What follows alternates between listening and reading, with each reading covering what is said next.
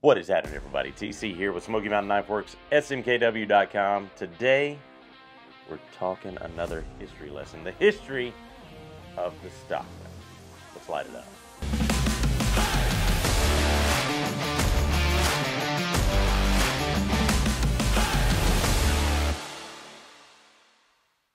All right, so the history of the Stockman pattern. It is one of the most popular, if not the most popular, slip joint pattern that is out there.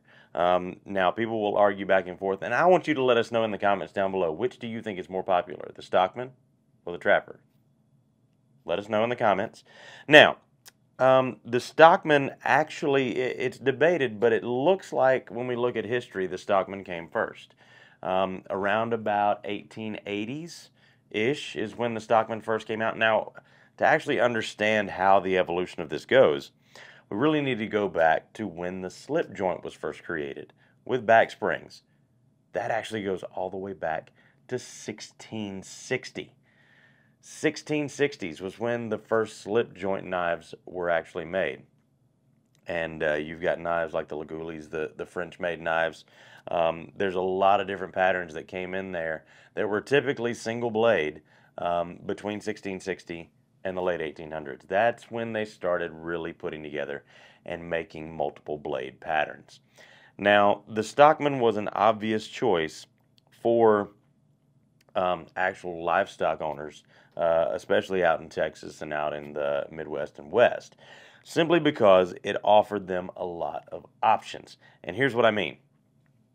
You've got three different blades. All right, this is a traditional medium Stockman from Case with the yellow synthetic handle, the stainless steel True Sharp surgical steel blades, with the clip point blade. Now, originally, and I'm going to show this one up close, originally, the Stockman came not with a clip point blade, but with more of a thin, really thin spear point as that main blade. And that main blade is going to be on its own spring. You'll see right there. Then the two secondary blades are going to be on a spring together. Now, in this case, you've got a sheep's foot and a spay blade. Reason being, this is going to offer you options. So you've got your main blade that is going to be good for whittling. It's going to be good for cutting twine, all kinds of different stuff. You've got your sheep's foot. That's going to be a great utility blade if you really need a power cut, if you really need to get down on something. The spay blade is going to be just for what it says. It's going to be great for castrating calf bulls. That's actually what it was designed for. The spay blade has been used for that for decades now. And that's why this was a popular knife for all livestock owners, because that spay blade, along with the utility that you get with the other two blades, not to mention the fact that you've got multiple blades here. So if you're out in the field, if you're out working your livestock, you don't have to stop if you dull one of your blades and sharpen it. You can actually be out there in the field using it. You dull one of your blades, it's not cutting up to your expectations. You close that one, you open up a different one. So this offers a lot of different ways to use it, and that's why it became so popular so fast. Now, there are several different versions that have been made throughout history, and so many different cutlery companies have made Stockmans. Of course, you know Case. Camillus has also made a ton of Stockmans. This is my personal one from my collection. This is an old one that was my dad's. That was actually my great uncle's right there. We can take a look at that one right there. That's an old one. I haven't restored it. It stays fairly sharp right there. But you can see how it was sharpened with a whetstone right there on the edge.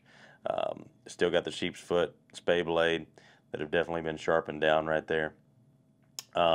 We've also got other versions. Old Timer made a ton of really popular Stockmans here. This one's a very interesting example, and this is another one from my collection, another old one from my collection.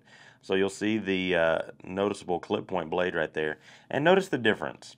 So you can see the rounded edges on the medium Stockman here from Case, on the bolsters. You'll see these are a little bit more squared off. They're still rounded, but they're a little more squared off. And you'll notice that the blade, the main blade, is going to be a more pronounced clip point as opposed to this really shallow clip point right here on the Case. Also, you'll notice the fully serrated sheep's foot blade on the old timer right there. And this is from the USA made old timers, and of course still got the spay blade in the back end right there. Then we can look at some large Stockmans. Now here's a large Stockman version from our Sunset Valley line from Case. 1095 carbon steel. Now you'll notice another more pronounced clip point blade right there. Really thick sheep's foot blade. Nice spay blade right there. But again, you'll notice on this large Stockman, you'll notice the bolsters are actually a little more squared off. Whereas, again, on the medium Stockman, a little more rounded. That's going to make this one a little bit easier to carry, a little bit more unobtrusive, and slide down in the pocket a little bit nicer. The large Stockman, it's already large, so you might as well square those off. That's going to make it easier for production. And then here's actually a fun version here that's actually got the spay blade and the sheep's foot swapped. This is an old Colt that we had made about 11 or 12 years ago. This is the 175th anniversary. I've got a few of these in my collection, but you'll notice again the sheep's foot blade, the spay blade next to the the clip point blade right here, the main blade.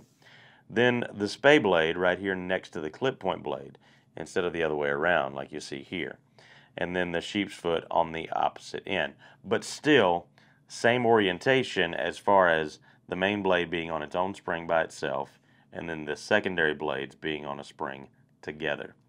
So, like I said, created about 1880s and was very popular with the frontiersmen and with the livestock owners because of the utility that it offered.